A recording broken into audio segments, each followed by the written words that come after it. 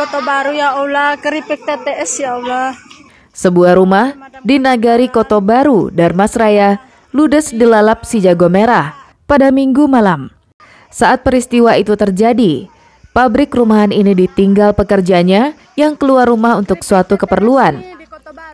Warga sekitar mendengar ledakan dan api tiba-tiba membesar di rumah itu. Nggak tahu Bu, tiba-tiba meledak. Meledak? Iya, tiba-tiba meledak rumahnya. Orangnya ada? Orangnya pergi sholat katanya. Yang lain nggak dodo. Anak-anaknya nggak ada? Iya.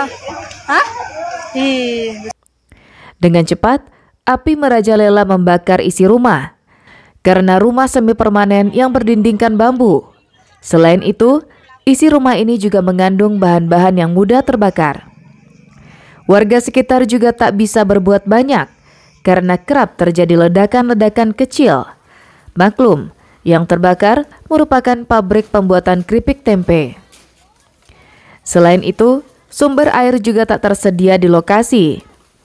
3 mobil pemadam kebakaran Darmasraya yang datang ke lokasi untuk memadamkan api juga kesulitan mencapainya karena akses jalan yang sempit. Proses pemadaman juga berlangsung lama karena petugas harus bolak-balik untuk mengambil air. Kebakaran diduga akibat tabung gas yang meledak. Api dapat dipadamkan setelah setengah jam kemudian. Tuan rumah ini, Pak Damelis ini usaha kerupuk Satria. Habis satu rumah dengan usahanya keripik. Ya, taksiran ini kami perkirakan anggaran 200 jutaan. Ini penyebab dan kronologis itu adalah kompor gas meledak, meleleh dan membakar dinding yang terbuat dari bambu, lalu buah membesar. Tidak ada korban jiwa dalam peristiwa kebakaran tersebut, namun kerugian capai ratusan juta rupiah.